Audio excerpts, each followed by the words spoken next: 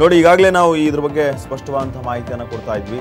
ಕೊಪ್ಪಳದ SP ಅವರು ವರ್ಗಾವಣೆಗೆ ಸ್ಟೇ ತಗೊಂಡು ಬಂದಿದ್ದಾರೆ ಅನ್ನೋ ಒಂದು ಮಾಹಿತಿ ಲಭ್ಯ ಆಗ್ತಾ ಇದೆ ಅಂತ. ಆ ಒಂದು ವರ್ಗಾವಣೆ ವಿಚಾರಕ್ಕೆ ಸಂಬಂಧಪಟ್ಟಂತೆ ಈಗ ಸ್ವತಃ ಮುಖ್ಯಮಂತ್ರಿಗಳು ಪ್ರತಿಕ್ರಿಯೆಯನ್ನು ನೀಡಿದ್ದಾರೆ. ಟ್ರಾನ್ಸ್ಫರ್ ಮಾಡೋದು ಅಡ್ಮಿನಿಸ್ಟ್ರೇಟಿವ್ ಮ್ಯಾಟರ್.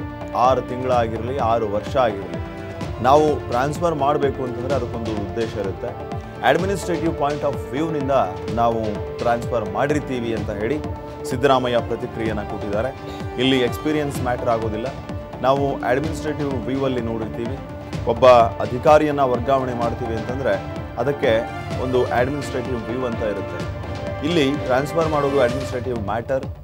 ಅದು 6 ತಿಂಗಳೇ ಆಗಿರಲಿ, 6 ವರ್ಷ ಆಗಿರಲಿ, 9 ತಿಂಗಳಾಗಿರಲಿ, 9 ವರ್ಷ ಆಗಿರಲಿ, ನಾವು ಅಡ್ಮಿನಿಸ್ಟ್ರೇಟಿವ್ ಪಾಯಿಂಟ್ ಆಫ್ ವ್ಯೂನಿಂದ ಅಧಿಕಾರಿಗಳ ಟ್ರಾನ್ಸ್ಫರ್ ಮಾಡಿರ್ತೀವಿ ಅಂತ ಹೇಳಿ ಕೊಪ್ಪಳದಲ್ಲಿ ಮುಖ್ಯಮಂತ್ರಿಗಳು ಈ ಅನೂಪ್ ಶೆಟ್ಟಿ ಅವರ ಟ್ರಾನ್ಸ್ಫರ್ ಬಗ್ಗೆ ರಿಯಾಕ್ಟ್ ಮಾಡಿದ್ದಾರೆ.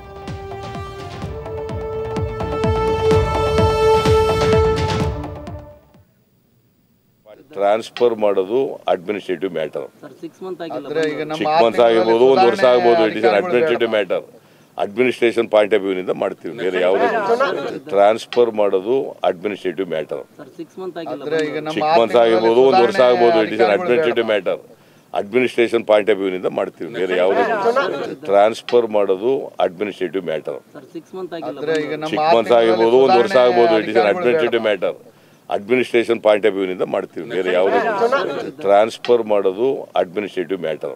6 ಮಂತ್ಸ್ ಆಗಿರ್ಬೋದು, 1 ವರ್ಷ ಆಗ್ಬೋದು. It is an administrative matter. Administration point of ವ್ಯೂನಿಂದ ಮಾಡ್ತೀವಿ, ಬೇರೆ ಯಾವುದೇ. ಟ್ರಾನ್ಸ್ಫರ್ ಮಾಡೋದು ಅಡ್ಮಿನಿಸ್ಟ್ರೇಟಿವ್ ಮ್ಯಾಟರ್.